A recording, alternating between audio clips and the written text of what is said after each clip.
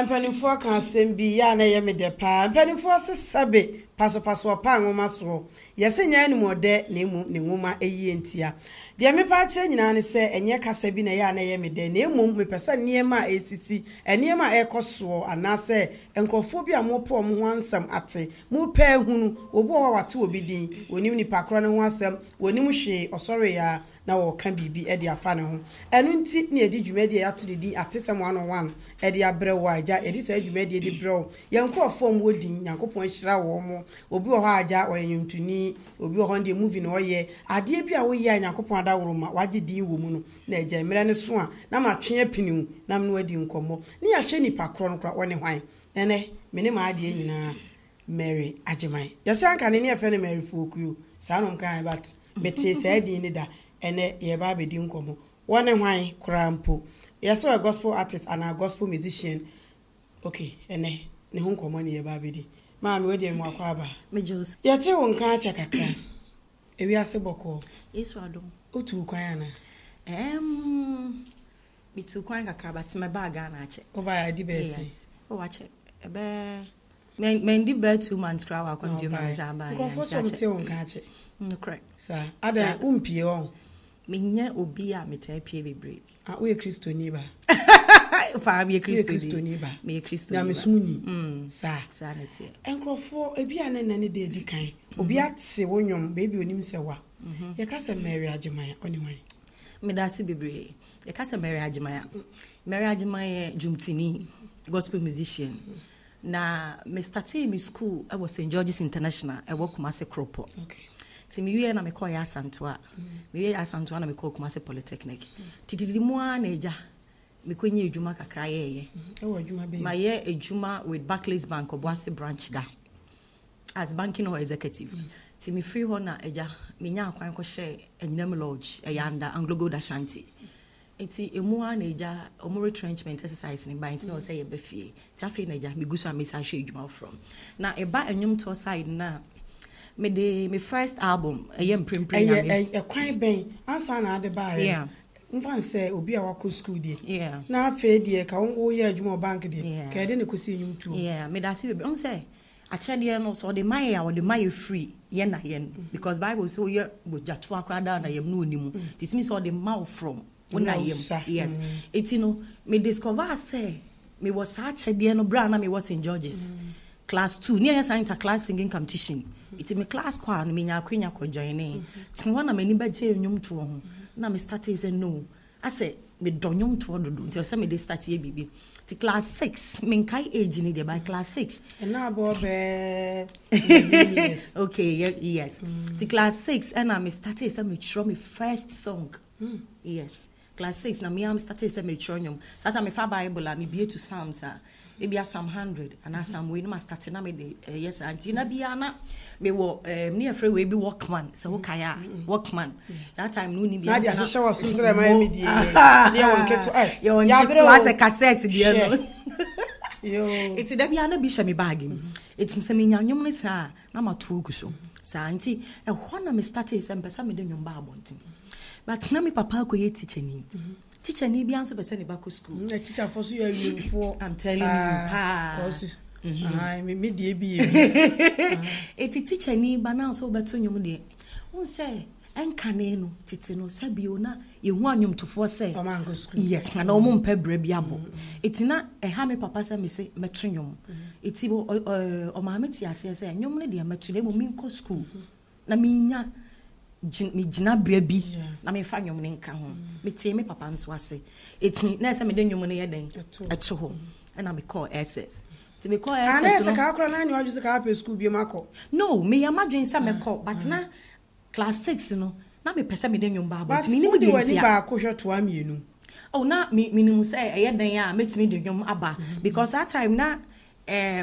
me nimu de ntia me wo anyum na nkasa timi ba ende eya adom sa wo ye aduma to da betena se anim asoma abeka but so na drop it sanity it's na me kon do but na me nya imagine se me nko school but na me father stro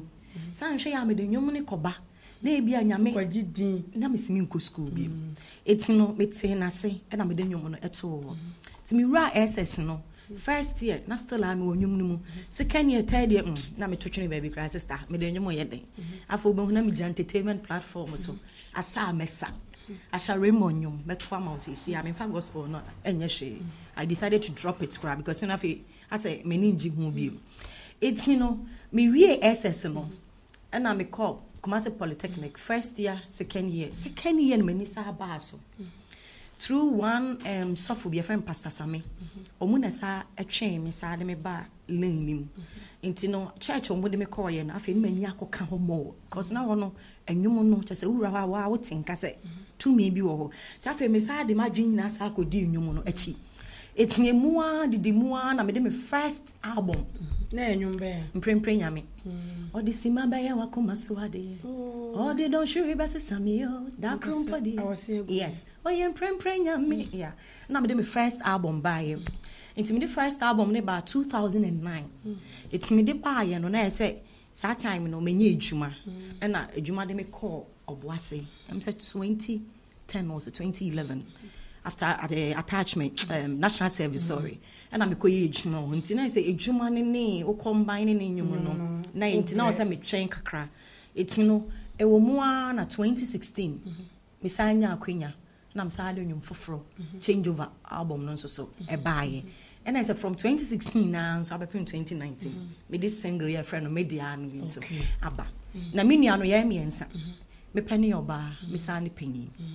na media no my capella kakra nkrofo se afi na aba mate o say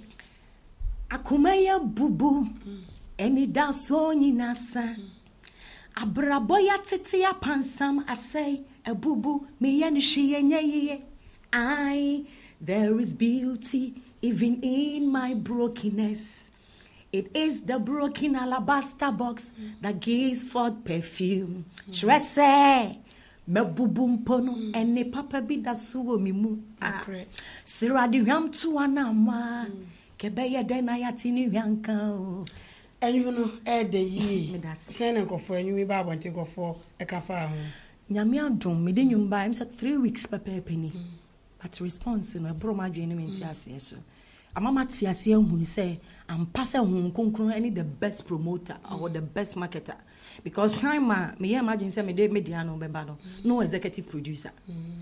edwuma so ni ho nti we see then why promotion but say bible sing go no de hu to awrade so no za de nyina de bo yes na ye ntonyum ko be na afaso nyeska ko nyum me da say tesa de o kan na ye nto CDs yes etwetwen ane sa no no but ye de no shows yenya shows ko afei so no se say so media special media no ye turn no online shops no iTunes ne de keka ho no yes it through that no na ye so see yenya yes okay when it just say we are gospel musician pa I didn't hear because said you sitie ke bi kran ka ba ya de asene boni Fedo ba kama osmeto gospel for so nim some we atete kwa o first na nim some we atete first na omuhu ne sa unim mamenka kan correct bibi wa ha nyame epa de pa so we ka se nyame epa de pa ya ji nyame adi no ye ne o se ne pa nyina ye dia so what am I say enu ntina o se nka ye gidifo no ekura ne asate kwa asa ne yeka no kede to we na say your life ni shenya me animonyam na emu no atete kwa akura wontimi ko heaven ba wonim say wo ye onwo atete kwa no nche say wo ye kristo ni sister say wonim yes because minimo bi pa say do si sabi o ye no ho no but ne nini ne su no mini anwe ya okonkura no nyam so eno na obi anya hina ni o se brafo no se dress ye na make say niema na eni ho o se mempa life but eno nso nkyere say o se wo ye de betu obi sintidua e se wo siesie ho na emum na se so nyame ani sa patcho so atma say yes say un say yamfa ne say sabi o misra me kan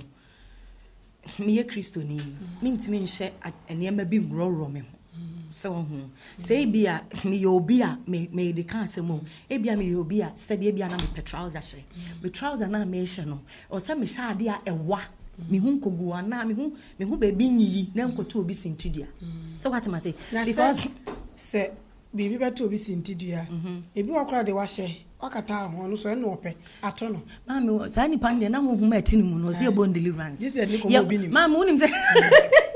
unsa ye wongrofo bi wo ho no mu a no matter the so so obi for baslim to who say na no wo ye se wopekra katawani enu ntiri no bi bia still sankrofo ne wo ene ye wo bi nso wo ho no mu a sabi o the way obesifa aye wo ho no eno twina adwen se bi so atu ni sintidua se wo ho we dey go fan ko achika ko bi se ai Mary Foku e na fe be Mary Agyemang okay na ye Mary Foku Agyemang and in edin am di kind ba me first album premprem na Foku ni ka ho na Agyemang no se ka ho na de ntia me yi Foku ne to ho ne se me free Ashanti region kwa other regions na sister no mu ntimi mo Foku ne boarding it me na akwaya to say den se nkrofo din no ebeka nkrofo sabi omutrim ana unse Agyemang so di any din na nam it no say me pedin a eye common na me Foku no to na me fa Mary Agyemang no nko na me de okay listen no ntia ye wa ni nyina ye me because obi si de onim ye Mary Foku ba onim se enen Mary Agyemang me ko school no na me din a me di wo school nya Mary Foku Agyemang prempe be kan ba me headmaster ka kire me se me din ni wo ya ko register BC midino ni nyina nko bukum ni ba control na sem fa Mary Foku Agyemang no it no hwa me documents na even me passport kwa Mary Foku Agyemang me ba cho we dey odi ho abai so wa ware yes ma ware oba bia ware a ya to papa di ne to twen ye ni mobile money ko transfer papa no ukru ni di said the ukru na wo sure na ukru di ne we me kru ni di no de ntia me kru ni di e wo ho but me kirem de ntia me nyusi me kru di ni say me de me di kan ye first second albums no ne din da so na Mary Agyemang so wo hu en na ye edin a sabi on ye say ye woda de lumba kra ho ba ni din ankasa ete ho so what ma say but ukọ Ghana mremu a kire say ma ware pa dia me din ya Mrs. Amwani kutroka yado enya sam ketwa I'm telling you me mfa din ketwa so wo hu me mfa nya hwe yes but because a showbiz no na Mary Agyemang no aye we nto ko fa besa bresa o sell din no amankro ntina still ama me da so you see yes na okuna ne gi se oye onyumtuni papa ade ntina ne gi cheso opo bo odi nya sa wod na di na chi enya ne sa onim de ntia me kasa because me de na onyumtuni na me onim sa me ye na ma twa kra me nyame say onim sa me ye na ma twa kra me nyame because one thing I believe in is say eda beba tuturubantu na ebo na me note ya sese ya sa chade enne na ode ma me no mekwa kobu ho akonta ayo abuziafo kobu ho akonta me ya second nde to bom ya nsha bomb na sese a wase nwum na woto no ode twe akra manyame ene me ma bibia mu goi so bia ye gospel musician obi o ye gospel musician bia kire so Kristoni ana enye obi a anti ade ntina also de twe akra manyame yes de ntia make say enye obi a no be no so nkire say ye ni papa wo ho papa wo mo yes papa wo papa I'm telling you gospel musician man monanko ko mo mere pa woni bibi enu ntina me kire wo say enyi nyina na ya mo de da party to asofo no papa ye fa mo pa enya wanwa woni de ntia me say enya wanwa no because Bible kra me ati ase say embere na ebekwa awie ya atrofo adifo beba asofo beba sanso na atrofo anyomtofo beba so what must say enti ade bia e wa advantage bia or disadvantage enti so far as papa wo ho no bone wo ho enti anya me wanwa kra say ebimu koko e kan na kokom eba ya mra me omdu omuti aka no because woni mso ohene ba adwuma ya ayeyi ebi wo hono ma sabi obamu for fame ebi so baamu ni sika ene ye wo genuine ones wa modie omunimu se adwuma na omoye no sabi so manya bibia kra mfrim na ombo kampa eda bi bedura ombebu hu akonta etida bi I keep on saying say me enye obi a na be invite me say metronwo a sabi asofo no mesra me kan nya sofo bia na invite me say metronwo ho a me ba ma me na sa wo sam me nsam ba woni bibi sofo bi invite wa unko bidie mama men can say venture answer na be invite me ameba o program so me bompa ya pa I'm telling you sister I pray a lot that is why it got to a point I can't remember some the change over Barbontin no me can say be microphone antimasi but I will still stand by it say me ti ho say you invite me say member club bi ana disco bi emetronwom na se me bom pae na nya me ka kire me se me nkwa meko wonim de ntia ebia that particular moment nya me ba bi wo ho no mo a ebi kra na the last few ni hours I was spending wo ho no pay yokowu nya me ohia nkwaje na me person no mo club no mo ye hwan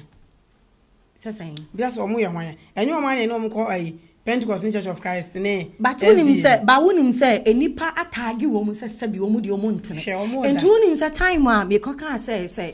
nipa ni invite me say me minister wo na say don the day shenya me animonyam be bom paye na e kama kuma na nya me se me nkwa adentine ni kwa say me nko o se enko fi ase afa na nyina na sa e me de say obisa sa nipa na sabi omu wo ho no omu de omu nyenya me ma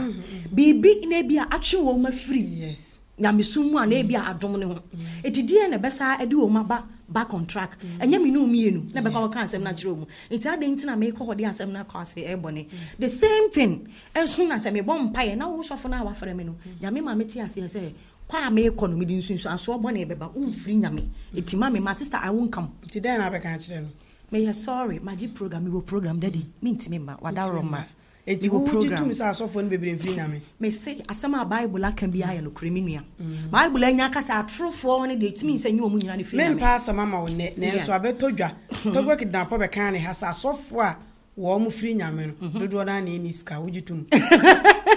we die papa bi na abeka sa wo say wono no di onim so ye konfo na emum wono no obo ne mpaye na sofo mfiri nyame no ebi wo ho pa ebu onkurase ne ade wo mu kra ne ente wo mu nka ba wonim say te sa de o kan no fa be mini ne be ya de fa mini ne nyaadwe de nti ameka sa ne say sabi ubedi nyame achi a enya ahogono so say ya ahogono so anka yesu nka say ana bible nka say so ubedi wonu awurade achi a fa wasenua fa cross no cross no nim se modu sabi yesu krampo no oso aye ne bible si dru ba bi no ohye ase obi gibi ye den eswaye it means say asenua no emu odu wonya bedi nyame achi a eti no wonya basum nyame a obefa amane emu ahokyere nte say de wo ka ne beba pasa wotimi gina kwa awie ya meme huni say ene pa nyina ye nyame madea say bia emaya na nyame wo botaye ntia but eno so nkyere say asofofo omufiri ye ka ne say nyame nyina na ehia because me asofofo ni bi won so omu wo skapa abade ya eti wotimi nka ne sa tete no kakra me huni ye o ma na wo mo mpabo anye teachers nurses and asofo no mo mpabo anye achia eso ne obi bedi sofo a dodo na na anye ho say poso yes and na obi anso ba or prophet and so adinte wonim bibi ma men correct asam no kan bibi kakra na etiefo ana ahwefo a ebenya kwanya hwe ye programi enti ase hu ni se mamu ma yemfa enema papa nyina enhye bonsam animunya sasabi obi ye ananhye bi ba obi akwan mu a na yakase eye bonsam enwuma meaning so what dey meche yasa because or person o kire say bi asofo manyo mu ho no emfiri nyame na say nyame ntimi nhira na me miskoti no o say asofo ono kire say ye wonyame asofo wo ho pa because dodo na say emrim na dodo na po ne yente wo nka na dodo na so na eni sika because na ye hwe wo ho na asofo we atoka aba no de abekire we na we di we abekire anka na tetere and no beto say Pentecost of bi o sika pa but senyo ni fie na abekwa bene ye 2444 asofo omun kan 0244 asofo 02 sankrofo e obenya asem di mechi oh hwe sankrofo e unse yesi dua na ba na mi dua kro se wo sika so bi wa meka so wo sika obi to obi nim ba de achi anu ba abonten me ma toka we me wo sika se we musician wo sika se na nipa bebu sister sa nipa de question mark wo ho kakra ti se sa na o ka de eno kro me ne ya kire wo sika na wo to fi a obi mu ne ka so fi wo sika ba enye wo na so ba abonten wo no kire se nipa no wo hwa wo ye hwan ane de eno kro de de o ka no me ne no eya adwen ba bi free say Spenny pakra no so you be a wo bebre a Bible si due won say de sitie enu nti no kama obi kura hu no wonka and besides menya sure say Bible mu ba bia wo ho a Yesu mpo ye nsankyere ne no okogina ba bia na o kan de wo ho no ho so say de sitie it means to say they all can buy their fruits and na ye be hu mu nti no I think we say ye ma ye nyina ye ni da ho nya baby ana wo se ye ko etina me se nya baby ana me kwa kwetwe na se enya baby ana wo se ye ko me bansa wo de wo nko mimitu me nko ya tia na obi boss be kwenkwenkwenkwe ye nyina ne tia ne yes enso so nipa dodo no atu agu ho se nkrofo hwe yen afutuo be na adwe mo wansa ne akoyanim okwa asori bi cause se nipa bebreyira maami wonim ade ba ko a opie wo wiase bia se obompa ye sra free nyame ho eye nhunumuhunhum the friends the discernment spirit meboa yes entino se obi a obompa ya wo sra sa de na wo bibia no ohe ba se me uwura na bibi besi a nkonkron drop e wote no wonkam it is a obompa ya wo sa de ni bia o kɔ bia bi na mfiri nyame a ade kro wote enka onko me say dia makoma beka bia no kro you see entina ade a wo so bia sre bia ne se nyame ma no sa kyede ni bi sa honhom ni bi men di wo haw ne wa mane bi achi enko wura bia at the end of the day unyam kwaje wonim titiw ya maade bia ya ne hetoda me kan na emma dodo no na yesa yenhwe se oba bi akwa aware ne wonwo onwini hunu se enye obi a ne be wo wiase but obetimi akoya akwanche osi menya ba ne dia mepe by the end of the day akora ne ba ensem bebre and onim baby ohene ba asema wo kan yehu enne a metia se sie as Mary Agyemang yi metru nyame ho dwumi sabio mekɔ bia bi sa akɔgye bade enne nyankopɔn ama doctors yi nim je bebre a wotimi kɔ na o mafa ba ma ho nsuo anyway na o maye adentina mimi hu se enumom ye far better than say we be condemn at the end of the say they walking na koyin nsem bebre so on say they sit here wonim se obia wo wiase bia won personal problem I'm telling you wonim se obia ni wa woni ha wo wiase obia wo bi sister aden na asofo no enumye ni pe ni se ebia me de ya awo so de be ya aware obia wo bibi aden na asofo no nkan wonim se ha me sofo bi ka asem bi ho wasisi ye kase ohene ba even ye wo dem ha kakra ya no cameraman ni obi anfa ne ha obeto ha obi be fa obi de adwane sister so oni sa so funu nko bie wani na obi wani na akohu abado aba no ha na ajo me how enye wo how enti senka heaven pa ene adifue om de ye kwa kani me bu anko me nya ntiase me am te sister enti na me ka kire say papa wo mbani wo papa no be mu wo boni no ma hu abado aba no ha babo ha for de ana wa beto de wo ton bi so what am I say okay ye enko enti o si tu ye hofo afutuo no ho utimi hu obi na ne kasa nipa na smo kan ne se ofiri nyame o ofiri nyame o me de me kona problem be solve ya eno na me hwehwe what you assume science de bia kwase abakurum I'm telling you de bia kwase abakurum na me bisa de bi matisi ese asofo no fro se beto nwuma yeso o charge o mame enchiremu yi ema ahwefo nyina entiase mame ma o scenario bi ansa na mabema o answer on this last 2 years me call program bi program na ansa na me be kono nipa na ofre me ne ka kire me say nipa sumasi so o pese omu ye program say ube minister e wa ase na me say sa e kwan wa nye kumase to o kan na me say mate e na o se na wo beji sen e na me say o na ho oden ye sen muti nkomo ye sister nti wa no so na ho oden de last 3 years ye invite ni pass message jumtini kase obondi o charge ya 5,000 ase minga ye this also kikam last year oni me this ankomo no asem o concern last year so ye invite obi no ni pakron so je 5,000 the previous way so invite obi ni pakron je 3,000 etino share range no never can bibi to kai na msesa ana mse ni wonim me so kache oni pakron ni say me ne instrumentalist team ni nyina ena eba eti ye ba no wa bless ye ena me ka sa o eni etu ka hwi free ha eni ye ko krom ho one figures na scan figures na am de amount ye ko duru honom that day ni se na nke ekumase ya kametimi akọ bi a show abob shows by 3 or 4 but because I outside kumase ntino ono nko a show me ne team ni nyina tu ka na ko ye ko duru ye praise and worship ministration just say ye service ni nyina asori ne kwa praises team anya she because ya ba ti omo ma ye bibia sister ye wie ya ye pon ya ye ko full team drama basis wo de team ni nyina yes me ka ho nipa 8 ene e call you ye wie ya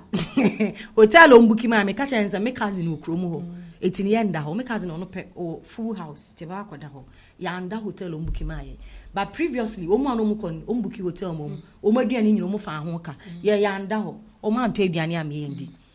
ye ko say ye kotonyum keke ye wie envelope omo de ma me ko bia no sister na 1000 Ghana ni shim what did me say because me dey man charge you 1000 Ghana no dey am me and two feel say next time me say me ko bi mu amenya den Bible so de ma akwa yes or the ma akwa but sister wonim bibi hwe say me te asese e me ko studio akoye nwom enyum one track and ye dey acha wo kra ya charge you 2000 nyum ba akopo and two person ye full album na enyum 8 na wo so aye say 16000 uria wo betwa video and I Ghana person watch video no video for 15,000 20,000 one video ubecha so person oye 2 songs are 2 videos me fan say 40,000 no fe no so to nchen sister we are be promotion shene radio stations adults on tesa first ni TV stations so we tia ba bia kabom ya so de eje pa ntu ba wie no na wo twam wo bru 50,000 o wie a ene ye nto CDs so what am I saying? And to be sit down as haka we say nyina no executive producer no nisika wura be sit down no wetinye nya bi sad wa recording next one. Sister what am I saying? Sad crow ye studio crow ye obi oya secular ekwa se de charge me no. Yanka say me gospel musician ti no ye ti mi so say bia na beje secular no. But secular ni wi a oko programmer otimi charge di sika. So no de muso obo wi asenyom. Ade nti obo wi asenyom. Mana muso obo wi asenyom. Good. But so no so dis kind of realm. Gospel ni so dis kind of realm. Till the end of the day no, gospel ni so we onko first ka we henefa no de akọ record bi mu. But ntima ba bontin aka se girl we mu nya no, oto nyom ba akọ hit ye no anu ntimi ama bi mu. We feel said ye na me de be ye menua.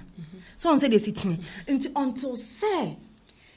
sabi o mo be invite a program no ebe hu se because here obi a charge o watua man charge ntimi buy ohun wa cha ni die mu 55 eno ama mu ba akọ eti hu ni se until say o mo be treat ye yie no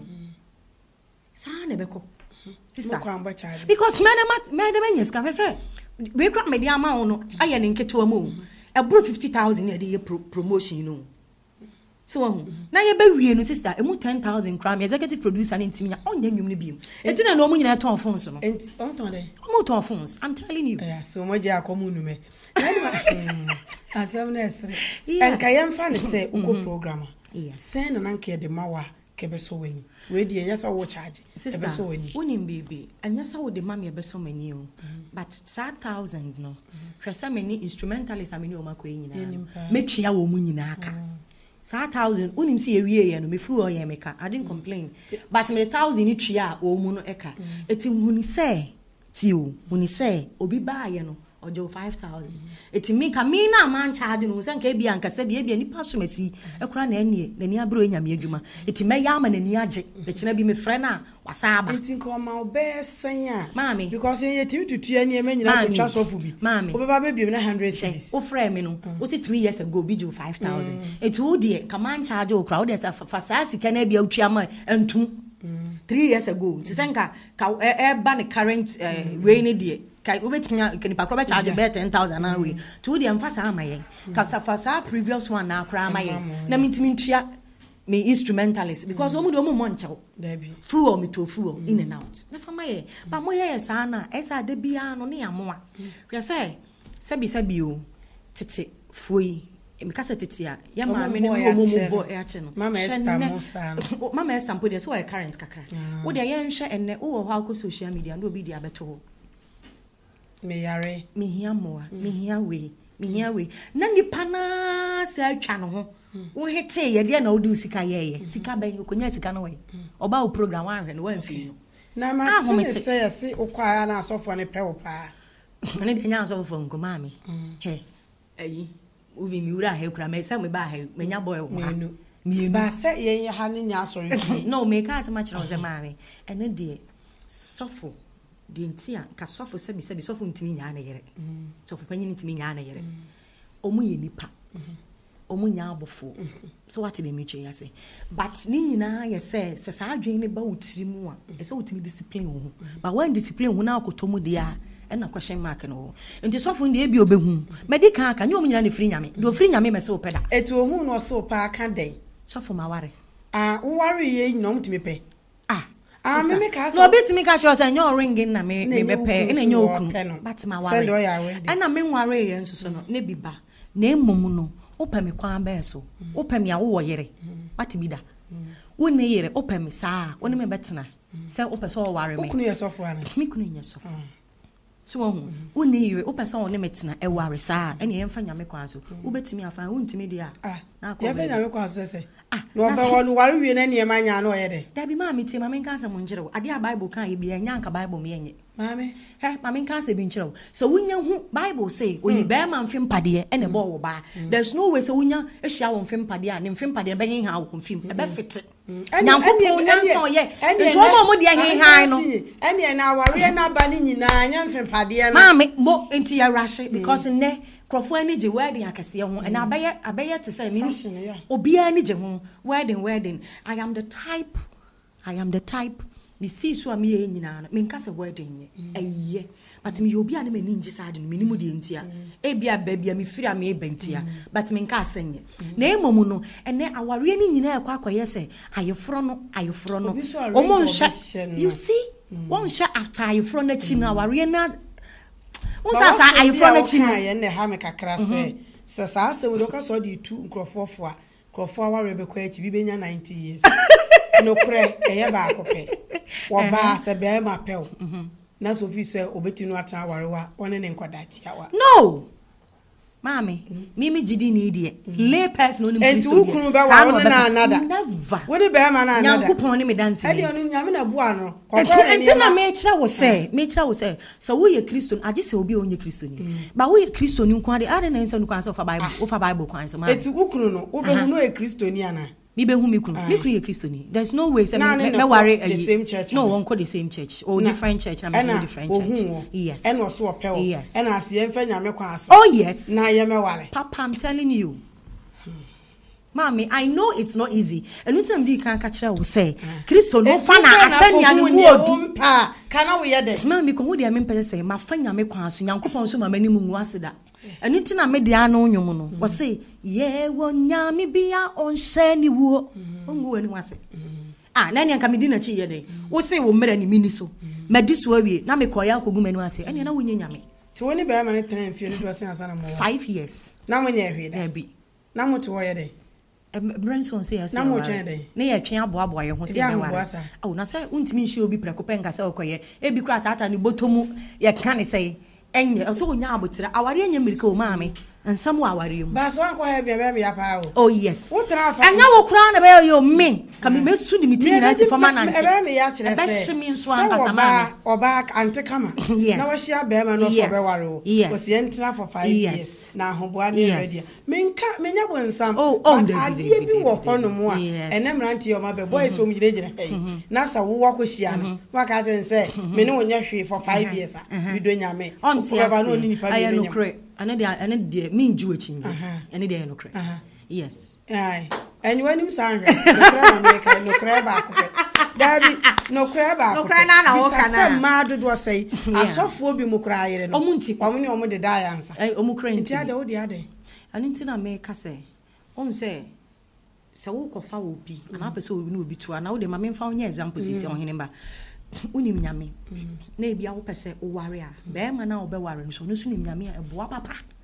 aje se de onim nyame e na be ma wo sa pressure no wani obi onim nyame Kristo ni obi oye Kristo asede wafa ashenua no Christ like Yesu ban Yesu sha ma me kan kire wo se ye nipa yi de Kristo asede no obefa wo ye nipa durumre bia wo be hwe ase eno ntina Bible se wo hwe ase a enka ho sore wo ka wade a maame ba unya sorry dia but you first catch them so we say Kristo ni what is answer we be that when see the way I would dress say unwi we ye wanim ni ade no we say Kristo ni ba nti me ba ye na say bi man twitwiri me sen enam de no kan betena ha ka be interview me say ga na de empe no kore ka be interview mama that be I keep on saying say unde ntia Nyankopon ma nipa ni mudie o ma ye say ye meyusi na ye mfan say ye dey ye nhwe ye husu yie ene nke ye nyan manwura nyina mfu ne so ya namura mu sa me endo ana sabi o Oya bema na yo ba se bi se bu sorry our private part in mention bi. Manimfu sa. Ka honam kankan a wo de ba nante no nyame nko anenim. Eti no me ye Kristo ni nti me mburu me ho. Menya me ho tantantan. Ma me titu kra wo to nwoma. Yes atare wo hye wei. Wo bo anwom no one na we hye wo. Wo fata ki sai wo mo kapa. Wonti bi da o. Minti bi da minti bi da minua. Oh sir, because in bibi menyum bi a meye bia no. Masha atade bia be mienu ana me ensa. Obi onimu bia. Me ba cho se wo hye se obi ti se guys ya muso bombo wi asenwumi. So mo bo nwom na crep no atade ba akopɛ ina om di hye. Oboa. Ame oboa. Oseme bo. Opa yibi video ni enhwe sesi a. Ya na edodo se. Ah mame. Ah ode ya na edodo se. Eburo ba ko na wo ka. How de eyedo uhu be se. Na adenti na me na Bible say me no say me di ade me ye Kristoni no. Yankopon agapade nyina me papa wo sika. Me papa Yankopon sika. Nti say sika ni nyina ye me dia. Adenti me nyam ho mabbo me clip. Ma hu ni say dia mo mere. Ya mere because mami nyame mo de. Adenti say me yam mabbo mo sa wo ka say bia nipa ne dressing na wa ye no enhye nyame ani mo nyam dia ani pressing na emom sa me sha atade mienu miensa de mami nyi nyame aye boni be ne wo na emom sa me uhu mi ana me dressing no anya dia ne de mami ani udi kan because na ye mu bi no dressing ni nyame ani de no say na ya na eye wo aya na ahomete because you me say me ka nyame asem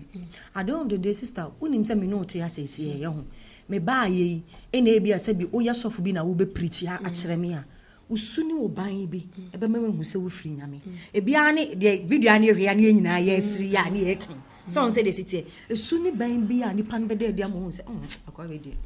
the same thing na yen so usuni ban bi a hu siesie mu ne eniema bi e be ye no etimi mi hu se de bi na say obi frɛ me bisa sɛ na wontimi yento nka biom ade sisiliama afo asie wonwom ne bia na ade wo sie nkrofo because be to dwa sisiliama afo 50 Ghana cedis a wo sie nkrofo mu gospel artist monwom no ya wo twere wodi an makosie sie nim sɛ bia kan mame wonte da onim bibi onim sɛ me de nwomba me mpre me ho mfa nwomba because do say me nyumu nyina me ana metwero but so wan fan dom me ntimi ntwero nti so wan fan ma me amede man e dia ba abonte because wo hwe mu a change over to media nu kra na years intervals ne esua because in prempren nyame no 2009 and I'm the change over about 2016 7 years difference so sister na some get well and from change over 2016 and I went to 2019 nti wo hwe anka we nu kra ne first one dem we ni sua etimi de won see emenyo sa obi antimi wa what is asem no Mati da se sisiliama afo ya pataku no do odwan ngoma kata ne ho sister Matthew but as to say magie dia na menyi no eno na asem eno ni asem na wo no okay what my sisters Matthew am so for penifo se aja asem adanse enti ne ekum so nkro nsu a na aja ye hwe ahwe wan hwe anu adwira yo setefre ba na ene maybe so say obi o ha nyankopon adom achade esi egu ahodo na nso nya adom achade na di school kakra edi aka ho na etimi aboa ene so obi pese oyensem chironi a baby American for the amano Ax Media Training Institute aha na oba ebetima aboa obi ti fie wo se me de ka amenkram te TV so kan news na nka eja me te radio so obi se eja mbese sports presenter ebia camera adwuma video editing ne nyina no medofo ye bi e wo fie ha bomade an eja abra eye kumase ahojo enhia ye so Royal TV fie enkran eye Achimota ABC Junction ne so pe ehwa na ebutu ya ne mpempi saa se me kan na emede me se wi ase ohun ye se dwadi ada uboni mu no etise de wamu na atisum mu no obi hu anim ka yensam fata sanke be kra be san ye hu dede o san se dwuma nyakopon de edi no ebura adwene ene entiase so ti se ne upe media school dia na yetiawa Ax Media Training Institute eno na mekanfo edi amawo na akwantuo mu nsam A&A Travel and Tour na mekanfo edi amawo bia sonko a ya hyeda company ya hyeda register ti se ne upe kwan yetua nya afi na ukohu agent bia eno ane se obeba A&A Travel and Tour na yetumi abo your driving school edika ho obi ene opese osua kaka na onya ne license ankasa krade na ese kokromoti yensan ye ho ene abopo ye wo ahojo atenga junction ho ehwa enibutu oba yebetimi abo makase African way bia mehye bia so na mudi aseda kese amadani fashions and catering school na dawroma ene ya wo hyemisa entade we nyina ansam no yeguso a ekoso na na dia hede Sisi la ma fe so osie nwom. Na ye yankasa ya de nyina Mary Agyemang so na nwom de wonsie. So ye Kristoni a wuji uhudi. Ah we de nyesa nkopa asama no. Yete me ba bi. Ene beto odwa se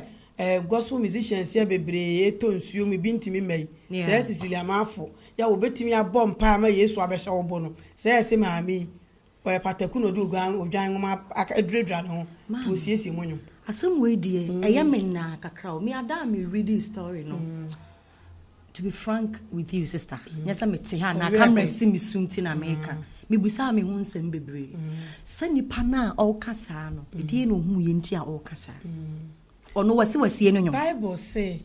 asema nipa ba ko mienu miensa bedi hu adanse no na ye no kre. Menyi ntum but nipa ba abonten no ebro more than 3 anyway it would ye de nyame admo ansie would ye me de minji sade minji ndi Cecilia betima yesa and I even satisfy crowd me de would nsie because I still don't believe it minji ndi sister say Cecilia mafu no minji ndi eden na ohu ya ema o kasa de nti America sa ne say me hu ni say ma me no ye nyina ye nyame adwuma those some say Bible say papa wo bone ho and I am not the one to point say we papa we bone tina Bible say e mani nyina momu nyini da no draw no awurade na be den e be kire etia me ho say obi timi sori e pointing ni pass say tina me say me nyini no but ye judge book by it cover send you any dey no correct on say obi betimi ahia obi men kan say ye betom krobidi ene ye betom on say utimi hia obi ne dressing ni ade no obu ni pakrobo nsam na wo hia obi no so de esi ne na ase I'm telling you on kra na ebo nsam na so boni ikono I'm telling you pa entina ene de ho pa e wo ho ma me bebre kwa but because me fa me ni hu ye na me fa do say me de masomate ba me fa me ni witness it no me ntimi nka no be brinting and make us any pacrona no more this answer in the buy. Ebi o de omo but omo hu hwe na ebi omo say Atesem and so mo kasa na we your gospel musician enum bia na also the Bible nten we be say asem sister e wo system yi mu yes nipa phone na kanzam phone na de nani hu na di nsem hunu na de ne siapro na se nipa but oyobi a oye nyamenyum tuni kese e fata Kristoni onim baby me nimba bia obi anya nenyo ba me ametia ide onse me ka kire we di kan ye di nkomo me di kan ka say me mfiti preko pe anya nyom ti na me che no so wo de dom me anamato ti me nimba bia obi anso nya nenyo free ti me ntimi nkondem ni bebre so what ma say because e bia ba bia onu so nya nenyo efiri no e bia ne free nyame ana se ba se mfiri nyame nso a me de me hu etino kakra metimi aka ne say eduru a e oni nyame ntamasem Timi condemn me will be access. It's say one more to Yamenyum na one more any yamu yen fata Christo, dear na yenye. A foot you ben at my home. My main sanka kakra and question your business and I will buy ways. Also, my car saying yen any free yamu. And to say a new be barbon ting. Nasa and Cassan trinipa and to me and chin a cram and yamia. Na question mark would pacro. So on says, but I said you're walking, saying young man, I bow on tin and foot ben and remono. Say Nipano, Jumtinino, who said dinty, and I ought to gospel, the any win gospel. Gospel, Mammy, the makers as I'm so. Says who feel say a dinty and why gospel ni bidia. One more taggy and we are no more secular, so we are for. Sano matagi woman, into a pedin any one yai, now more matagum so we are for no. On con cacao. Name almost so by gospel name, ya many dear, my dear peer free or no more but a moon summono, abrabono, and Cassanche would be a man who Christo. You know what I say? And sir, who say ye didn't come on, well, can be say. So be a gospel musician and just a Christoni. It's a man yanko dominium to and I made dear Miss Seminium to honor, made about gospel, but me found 2 years in you. I didn't let us also dressy decent. Mammy, winning baby, Bible say, but Robojo, or Beth Wafanum. Bokra dear, Yami, just a Yami, whom one never out, but Robojo for. It in one say. Won't mean Yami a Jumani dear, mammy, and found machine. No more don't want beshem, sabotaye binti, dina overpe, sikana overpedia, Kosoa, a danny bedru. Nonsense, some people told you, I a friend of Pab Watson, we know. Yeah. Was so or no, obey gospel, party, Kolbeti Shatawale. Ono asama. Ose. Ono asama. Ose musuba inti no kasa so. Ana me kire say yesuban de ono so wo mu bi. O mbi say. So your gospel. Yes. And to see yesuban de etim say suban ono so hyem bi as gospel musician. Etu ono asama. Dabi o fani say. Me fani say. Yes. Me fani say wiase. Ya yewe. Yes. Dodo na even obi kra on sachirae na ni ginyamenwum ho pa. Na ka die ne be ma ti se be ka say wodi betie brother Samede. So do betie Joe Metal. Pacho obo brother Samede. Was it Joe Metal? I'm that brother Samede I don't know. But I think say Joe Metal. Pacho me story nti die me ka. Okay, all right, okay. Me feel say who be Sammy. Me Sammy ka. Ayo. So Samede na ni anye wo me bi Sammy. Okay. Wasin ko betie Shatawale. In case te Joe bonyum na Sammy bonyuma na Shatawale obeko Shatawale die. Ono asama. Pabo atin ono asama. No, you know something. No, we are all in the kingdom business. I see a chiakra as gospel musicians. And for you to come and say something so bad about other gospel, your colleague in the gospel way, trust me, it's not nice. The day I read the story, I was like, no, this is below the belt. Agyemang.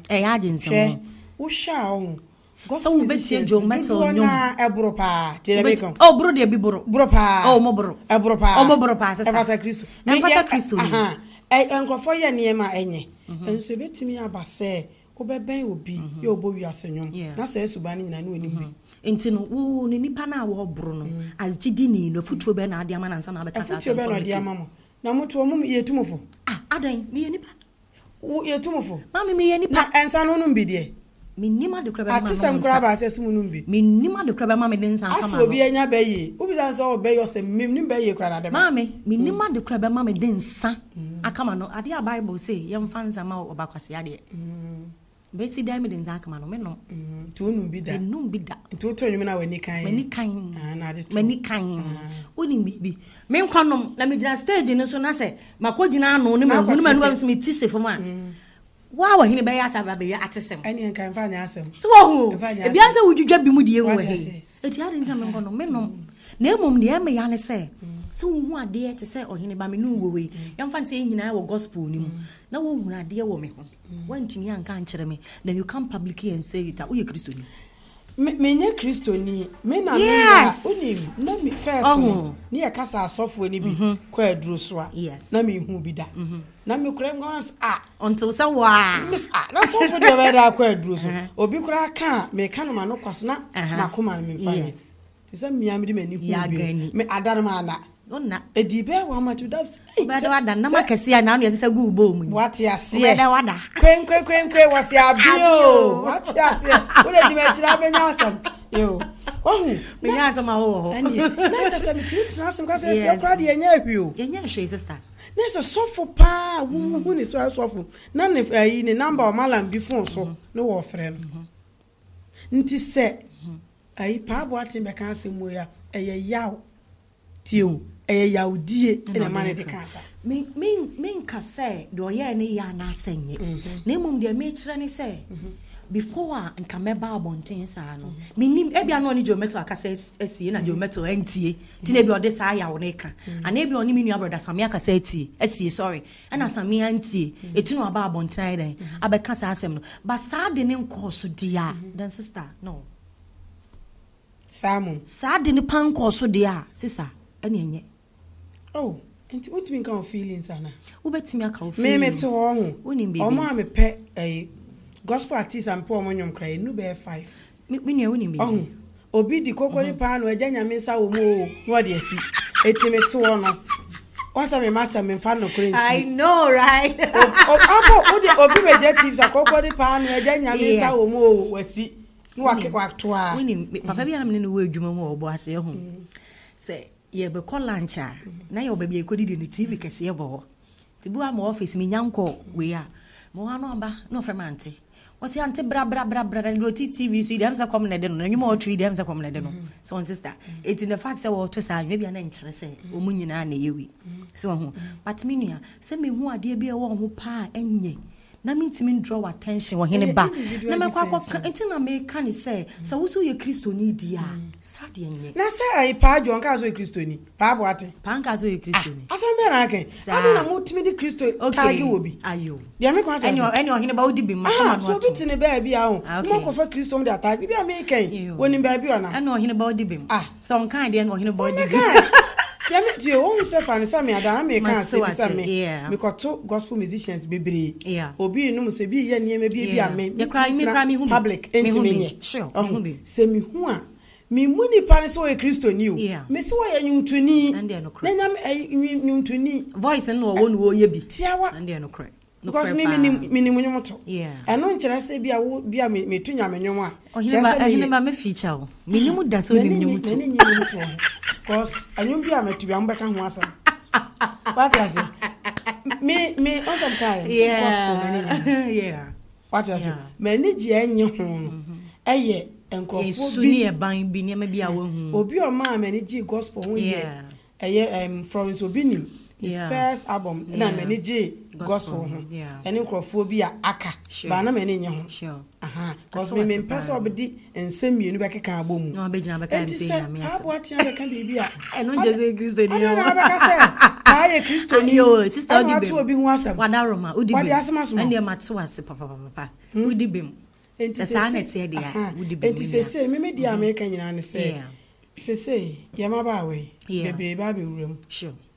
uhu so bi gina so dem no otu nyamenyuma na taade ne aka akra na edane sere so yes musom se asofo ne pema na de why dey asofo na na bepe wo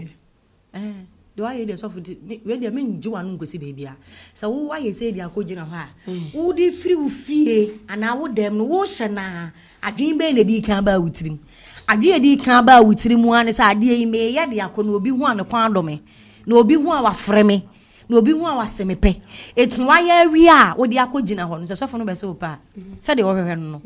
so wo enti no no hye free wo dem na wo de ba no motive na ekura wo no na ade kwa so dem akohia enti ni I say ye hye me hu se mzinka no enkrofo do pa enti om do hu message abram sisia obi siri mi sa anya bia o om se ante kama wo nware ye no wo fa boy ansa na be hu kunu me nware on sam ka ja me tu ashare mo kunu number mama ansa wo twa ntro oh me ntro me monim se wo nua de me ye plain masam na maka me nware ye no na me da bi mama mfa ne se me nware ye no ma me kan free se na me nimu kristo no me twempana ti I never married a virgin siawo yes but me be hu kristo no ana ma me hu se ma di kwase ase 120 kura oh de be say oh I dated only one person baako pe na san metwa won tro anka me kata so aka che o say no winim say winim baby winim bo hene ba san ka meti metwa won tro aka che o say de bi me de konkono sa na kwa no what to cry say me na me wa Atesem ka de meka e na wo be fa me bo ba metimi a opina pa che o say me nimu nyame no de me ye ni o twen baako pe edi we mo transfer be say oh be the obefa be come man nyame no amo an ntini antwe anje enu se ye shere pa mzo npa kronko nyankre ne nyanko babo no ti antwe I think it was 6 months it was less than a year it was less than a year na de ntina anware de ntina anware no anana say anya sana me wonim bibi anya ne sa no a lawyer kra no a lawyer yes ba wonim ma menka bibi nkyerɛw won say wo sumu a wo sum ne ma nyina fefefe ba wonya be hu han na no hu say sa time na ya abagimbre what am I say abagimbre na ne de kuko afuo mu da no mo me da se afi na nsanso na ho nyina akeka wo enso so na ade ada ko ba me dwale na ade sa na waje ye yo nyame ada wo ma za me da so de skirt tu ekusi bon ka unu abe What you never do it here. Come across you. Can you pay then nyame ase o se Oh my God, I'm telling you. Kedi o tutu for na keka se nyame. Why you need na bia na da from na wumuni. Okay, bia o di wa sa ta bia. Unu age bia na mpabo akora wunhye bi. Bia nto da wa anti bi nso da. Na nkofo bokola line ACC efom. Enu mumu die. Ba ade a me ye bi ni say na unsa sa body edua na ye de ade aboboso no na wo de bidi aka ho na de etwitwi wo se no and then nyina kra me nyama because na eboa ma wo se ne eye kama na nsem bia bibi na chese maybe so hip life me be na person ne ka bom tonyo hip life onkonkron kancha me no bi antonyo sa nti e ma adwum hip life bi anya ode e ma adwum onyanya atwom na wo ye de me nyanya atwom am telling you entu nti enwum bia me nam na e ba but me am nya fan of say ye shada say bia se metie enwum bia na enwum bia me de nam pese misua and na me was some part even cry even with the gospel no cry no me was some few selected way bia me shada tie omunyu sua ekọ programs am minister